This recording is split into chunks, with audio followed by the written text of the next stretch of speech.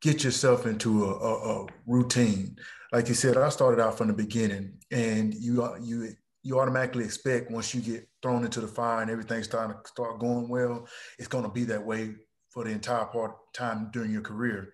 And it just doesn't work that way. Y'all know that just as well as I do. When you hit a bump, you got to kind of get back on the horse as quick as you can, and not wait or be hesitant about getting in there. And it took me a minute to kind of get going. And it took Dr. Bradley telling me, hey, you're fine. You're actually stronger than what you think you are. And it took me getting rolled up one good time in practice to realize that I was okay. And then after that, I was fine. I was ready to go. Then, I was also diagnosed with diabetes, so I was dealing with that as well. So, but just injury wise and going through what these guys dealing with COVID, find your routine, get into it, and just stick with it, and try not to worry about what you can't control. Good call. That's good sound advice, life advice. Yeah, you can't control it, so you do what you can, handle what you can control, and you can handle keeping your mask on. Hopefully you got vaccinated. Being smart, like right now, what I think is one of the hardest things for these young guys is that I'm helping coach over at Auburn. Our freshmen didn't have a normal freshman year because we kept them isolated from everybody. They didn't get to enjoy their freshman year. Same with these players. I remember being a player. You want to go hang out in Pittsburgh. You want to go have a good time. You want to go do all this stuff. But COVID is keeping you from doing it. If you do it the right way, then you keep yourself from being exposed. So I can understand that. That's great insight, man. Because you came back, I thought you were phenomenal in 05 when I was watching. Because I always love to watch the line play. I'm a big guy myself. I just love seeing the big guys hit. You never got the credit you deserve because you were playing on there with some real savants, man. They were great. So you get a little overshadowed, but man, note that I never thought I think you gave them the best draft class that we had. We hit on everything, and you were the first one. Yeah. I tell you what, I came in with a great group, man. I really did. You, Antoine and Larry Foote and Lee Mays. You had Chris Hope in there. Yeah.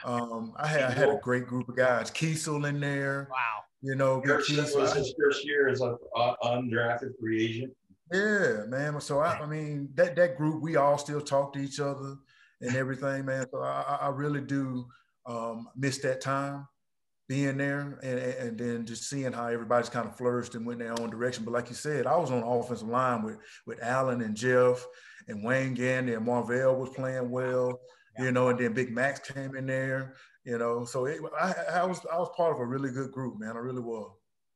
What was it like playing with a guy that's way overdue to get in, and Alan Faneca? I mean, that's one of my favorites growing up as a kid. What was it like playing alongside of him? I got caught a lot of times, no lie, fellas. I got caught a lot of times watching Allen. I've probably blocked, but you know how he was always out front, running downfield, and you get caught up in the moment seeing him do something, and you're cheering when you need to be blocking yourself.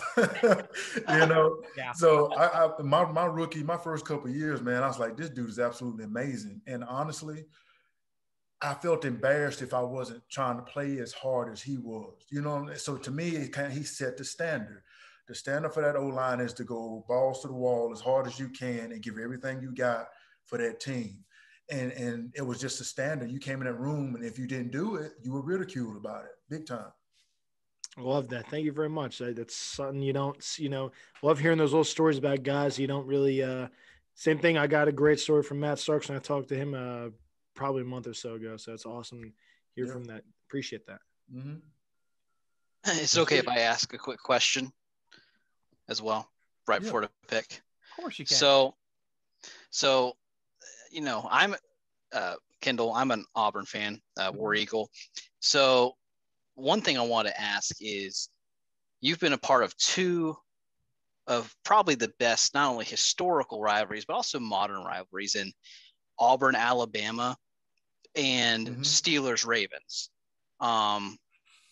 Going from the college, I mean, the Iron Bowl is no doubt intense. I mean, when I went to my first Iron Bowl in 2019, the atmosphere was just so much different than any other Auburn game I've been to. but I can say the same thing for the Steelers Ravens. How would you kind of compare those, seeing as you were able to play in both of those rivalries? Honestly, the only difference is the band and really, no lie. Like, if there's a hatred there, there's a mutual respect, but there's also like, I absolutely cannot stand you during this time while we on the field. And some of you don't like off the field either, you know? But it's something like that whole week, everybody's on edge and everybody concentrates more. It's sad to say that, but you know what's at stake, especially when it comes to Auburn, Alabama. Somebody is going to mess up somebody's season for the most part. That's normally kind of how it comes down to. And here recently, it seemed like Baltimore, they got their thing going, and it's Pittsburgh, you know what I'm saying?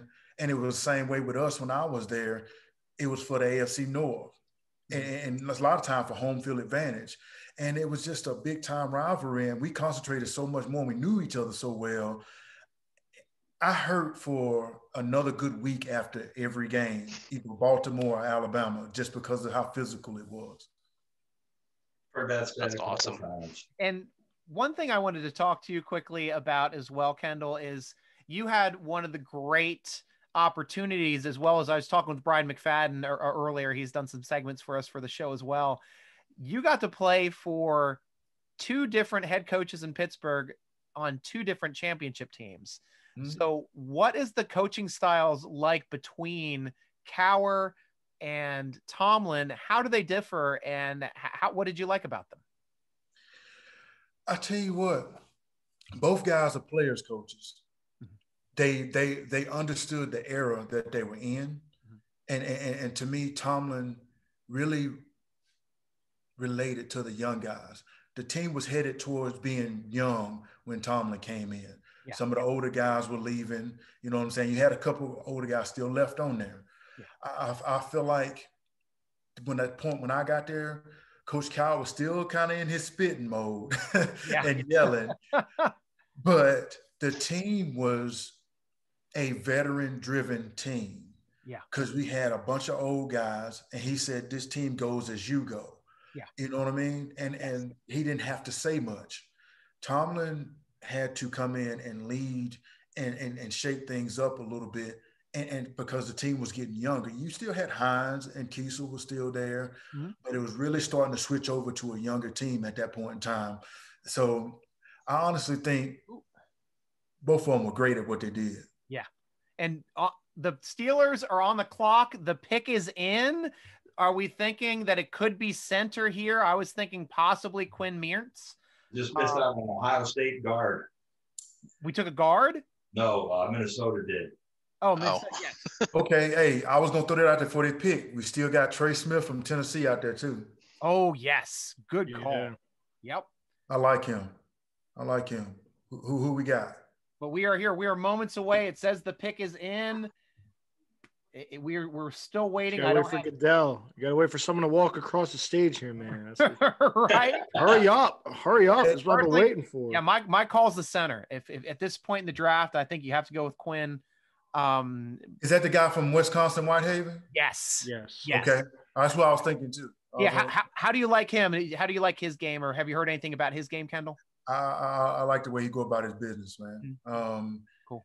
I think he plays better than the league that he's in, which that's why he's at the level, he's the best available right now. So I'd be surprised if they don't go with him, just because Steelers like players like that. Yes. Yeah. And I heard they did a lot of interviewing with him. They liked his demeanor. He has the right mindset. And it seems like they've been doing nothing but packing their locker room with quality, with quality people and human beings here these past 4 years. And it seems to be making a difference, at least with the mentality and the way, at least the Steelers are covered through media. Here we go. Here they come. Oh, here comes the pick. Who is that? That's announcing the pick.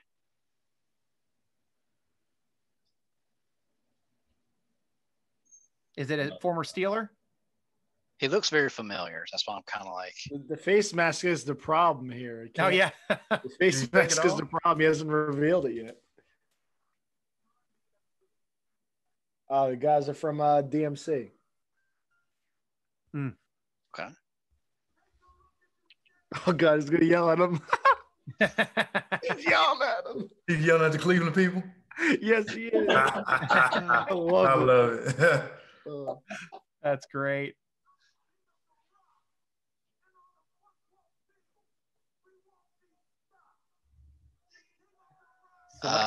K. Green.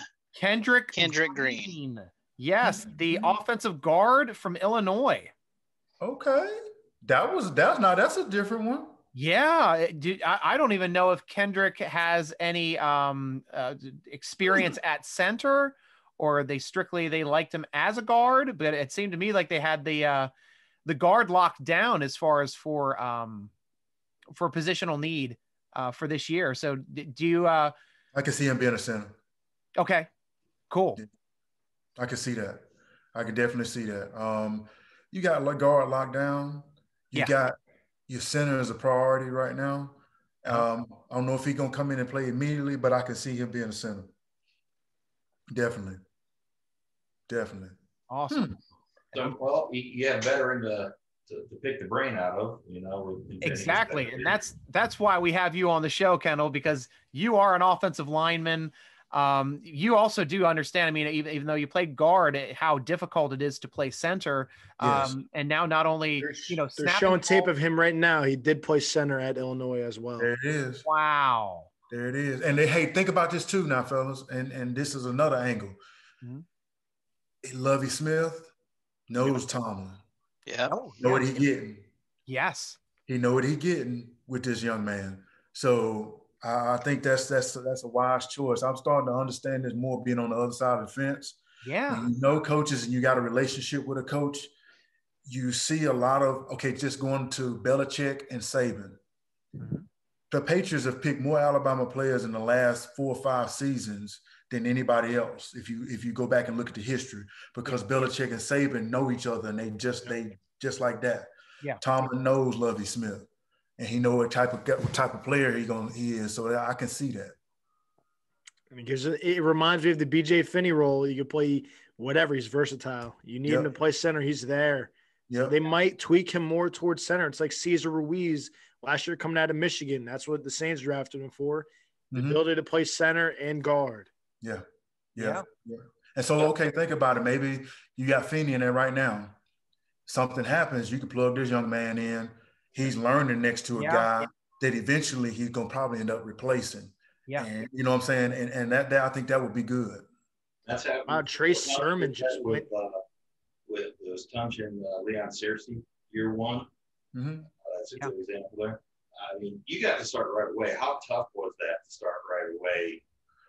It was extremely hard, man. It really was. I ain't going to lie to you. I got blessed with having Jeff right there.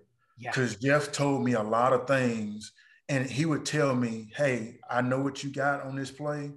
Go ahead and go, because I got you covered. Because he saw stuff that I didn't see was about to happen. And I'm like, okay, I'm just going to trust you. And it gave me the freedom to play faster and not be hesitant.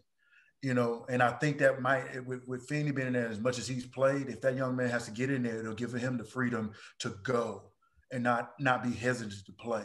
It really helped. And then Marvell being next to me too, I didn't have to worry as much to go ahead and play. Nice. And I'm reading, and it sounds like he's a position flexible interior lineman. He's comfortable playing left guard mostly, can also play right guard, plays center. He played center in the bowl game when they had an injury for their starting center.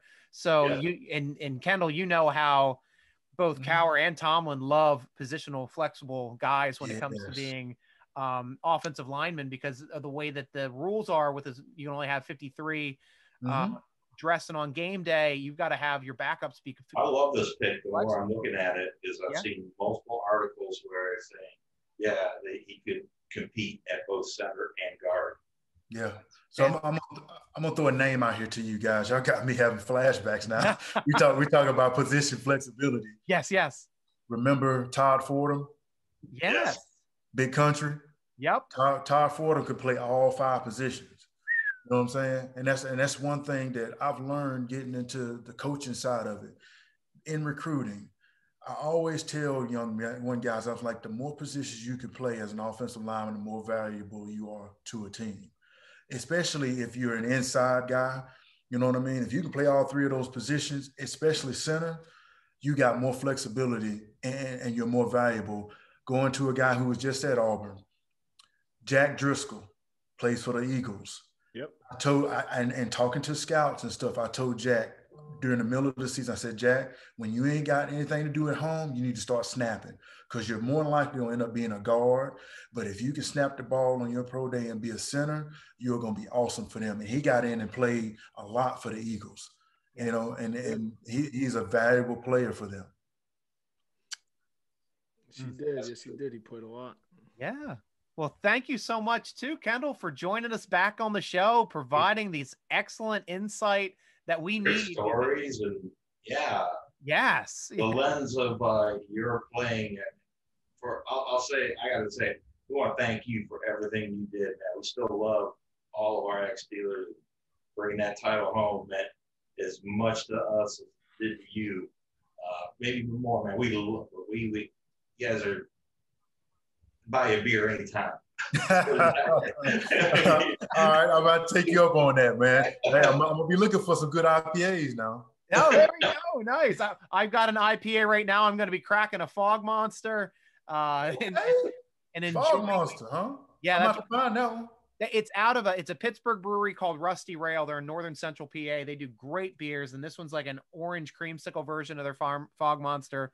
So I enjoy it. Something a little sweeter to drink, but it's a nice and hoppy. Got some good juice to it. But you know, me, I can talk beer all night too, like almost as much as I can talk Steelers. I hear you. Well, I'll tell you what, man, I really appreciate y'all giving me the opportunity to be on here. Anything for Pittsburgh, I'm down for doing. Awesome. I absolutely love the place. I definitely miss it. And at some point, I got to get back up there. So I thank y'all, and y'all definitely enjoy the rest of the draft and your weekend. Thank you, Kendall. You as well. Blessings to you and your family. And thank you, Kendall. Yep. Y'all have a good night, man. Thank you. Have a good evening. War Eagle, go Steelers. War Eagle, baby. Go have a good one. All right. Yes, sir. Yep. Awesome. Oh, what a great human being it is to have here with the Steeler alumni, Kendall Simmons.